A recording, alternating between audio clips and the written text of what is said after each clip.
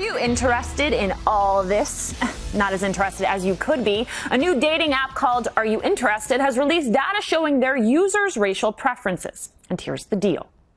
All men except Asian men preferred Asian women, making Asian women the most desired racial group among heterosexual men. As for the ladies, all racial groups except black women preferred white men. Black men and black women received the lowest response rates on the application and tend to seek each other out. And here's the most interesting piece of all. The data revealed that men across racial groups preferred a race outside of their own. We're joined now by Josh Fisher, the director of product insight at Are You Interested, the app we just spoke about. He joins us from New York. We also have comedian and blogger Kristina Wong joining us from LA. All right, thank you both so much for joining us. Hey, great to be here. All right, Josh, when you look at this data, do you feel it accurately reflects America's racial preferences? Yeah, I think, when we looked at over 2 million interactions for the way that people actually behave in real life, not just the way that they say they would behave. And what we were shocked by was that this really is the kind of the way things are now. People have a lot less prejudice when it comes to who they decide they want to respond to in an online dating context. Kristina, does the female Asian preference make you want to dust your shoulder off or give a big eye roll?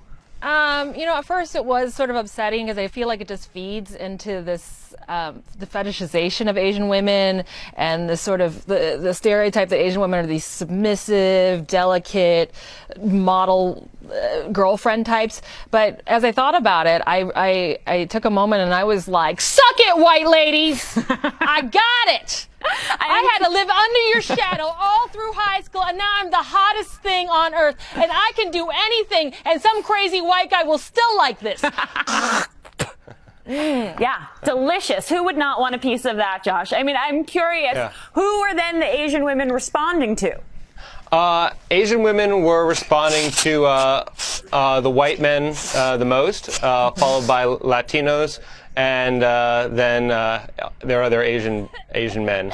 Kristina, your family's going to be so proud when they see this.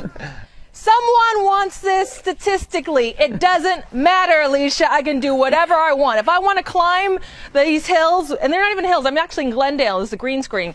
I could climb these. I could just be like, what? I could just like thrust. Wait, but I'm not sure, Kristina. I'm not sure that I buy that, Josh, because this is based on actually just seeing photos of one another and then wanting to connect. But Josh, there has to be a secondary piece here, which is how people actually get along once they're in front of each other. Sure.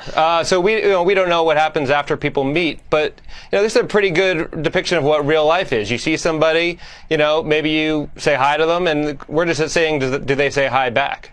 Yeah, I'm curious, Kristina, to get your take, if we can, for a moment, about Kristina, why do you think men want to date races other than their own?